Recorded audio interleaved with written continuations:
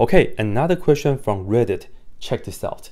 We would like to know if 1/2 times ln of 1 plus x squared plus c is equal to ln of c times the square root of 1 plus x squared.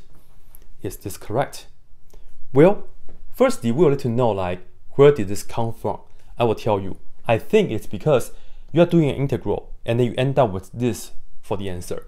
And then if you check the answer in the back of the book, then they are telling you that this right here is the answer. So if you are doing an integral, then I will tell you, both of them are okay to be the answer for that integral. And you might be wondering, what's the integral that we're talking about?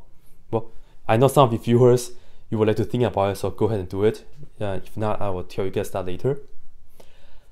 Well, if you're not doing integral, if you're just looking at this as an equation, let's say if you have a specific c value, let's say 7 here and then 7 here, then no, this is not a correct equation, right?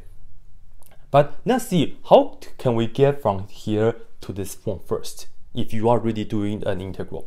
So check this out. I'm going to start from the left-hand side. I'll prove to the right-hand side, all right? Firstly, we have the 1/2 in front of the natural log. We can put this back here and then make that into an exponent. So we get ln of parentheses 1 plus x squared and then raised to the 1/2 power, which is going to give us the square root. Now, what are we going to do with the c? You see, on the right-hand side, we only have one natural log, right? For this c, this is what we are going to do. I would like to introduce a natural log right here as well. To do so, we do this. We add ln of e to the c's power. We want to introduce the ln, so we'll force it. But remember, ln and e cancel, so you can get the c back like this. All right, cool. Now, this and that, right? This right here is really just the same as c. This and that, we have two natural logs adding. We can just multiply the insides together. Therefore, we will have just one ln. This right here is the square root. Let me write it down right here. 1 plus x squared. And then right here, this inside is the e to the c's power. Like that. So now you're wondering, this is not the same as that. Well, I told you it's not if you are looking at this as an equation. But if you are doing integrals, then we know c is a constant, e is also a constant. Together, this right here is just another constant. So if you want to keep things clear, you could have done this. This right here being c1, c1, and then over there still c1, right here. But e to the c, let's just call that to be another constant. C10, no, just kidding. C4, no, just kidding. C2.